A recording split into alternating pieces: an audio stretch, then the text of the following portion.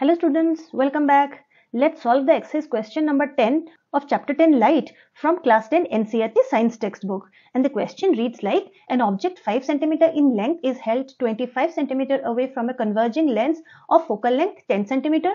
Draw the ray diagram and find the position, size and the nature of the image formed. Alright, so here we have a converging lens, that is a convex lens.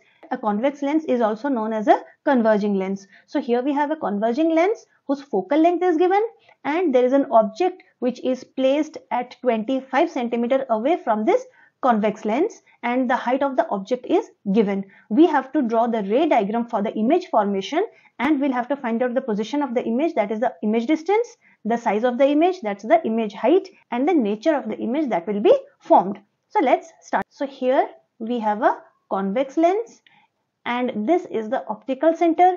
Here is the first focal length f1, and double of that is 2f1, or this is the center of curvature c1. On the right side we have f2, and here is 2f2, that is c2. Now we know that a convex lens has a positive focal length. So the focal length of this lens here is given as 10 cm, and this is also 10 cm on this side. Now if f1 is 10, so 2f1 will be 20. So this is 20 and this is also 20. Now we have the object of height 5 cm placed 25 cm away from this lens. If f1 is 10, 2f1 is 20. Now object is held at 25 cm away from the optical center of the convex lens. So here we have our object which is at 25 cm, and the height of this object is 5 cm. Now we have to find out the position, size and nature of the image. Now before we begin, we can predict the kind of image that will be formed and whether it will be a real image or a virtual image, and about its size. So for this you have to be very thorough with the ray diagrams for the image formation using a convex lens. Now let us see what would probably our answer be. Now for that we'll draw the ray diagram first. Now one ray goes parallel to the principal axis. After refraction it passes through the focal length f2. Another ray will pass through the optical center and it will meet this ray over here. So this is the position where the image will be formed. Now if this is f2, the image is formed to the left of f2, that is c2.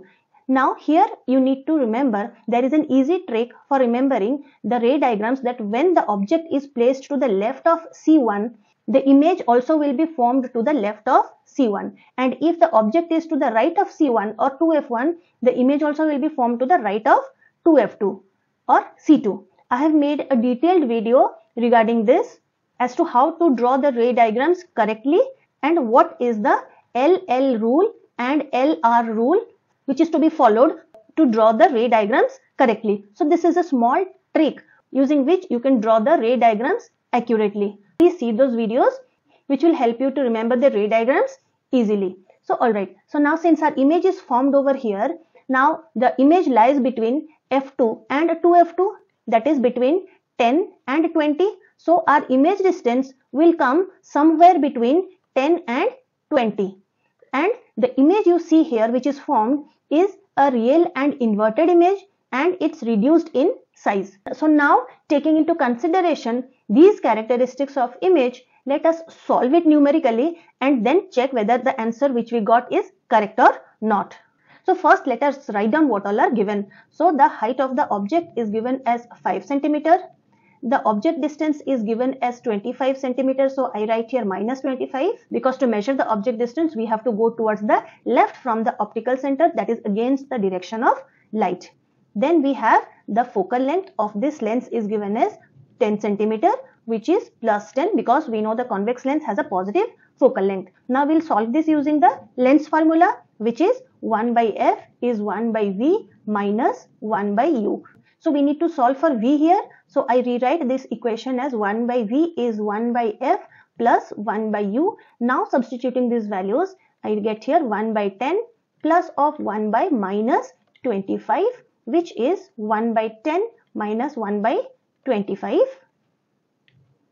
So this implies 1 by v is, take the LCM as 10 into 25. Do not multiply it in the exam because you lose time multiplying it and then reducing it at the end. So I write here 10 into 25. 10 cancels, it's 25, minus 25 cancels, it's 10. So it's 15 by 10 into 25. Now I can reduce this. 5 3s are 15, 5 2s are 10. So it is 3 by 50. So 1 by V is this much. So V will be 50 by 3, that is 16.6 centimeter with a plus sign. So our image distance V is equal to plus 16.6 centimeter. The plus sign indicates that the image is to the right of the optical center. That is, to measure the image distance, we have to go towards the right. So our image distance is plus 16.6 centimeter. Now let us find out the size of the image. So for that we'll use the magnification formula. Now magnification is given by plus V by U for a lens. So here V we got as 50 by 3. So I write here that is 50 by 3 into object distance is minus 25.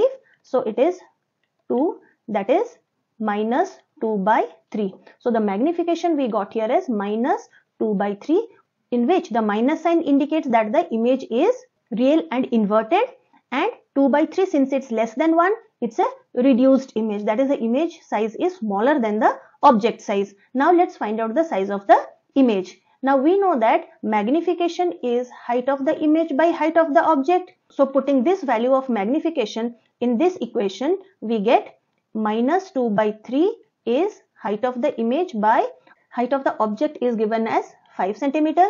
So we get here height of the image is minus 10 by 3, which is minus 3.3 centimeter. So the height of the image is minus 3.3 centimeter, and the negative sign here indicates that the image is lying below the principal axis.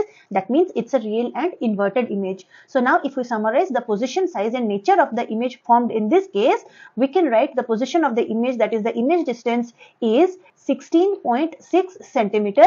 That is, the image is lying to the right of the optical center at a distance of 16.6 centimeter from it. Then the size of the image, that is the height of the image, we got here as minus 3.3 centimeter. The negative sign here indicates that the image is real and it is inverted. So the negative sign indicates a real and inverted image. So this is the answer to this question, that the image is a real image, it's inverted, it's formed at 16.6 centimeter from the optical center, and the height of the image is 3.3 centimeter. These all values are in accordance with the ray diagrams that we have studied in the theory. This was the solution to this question.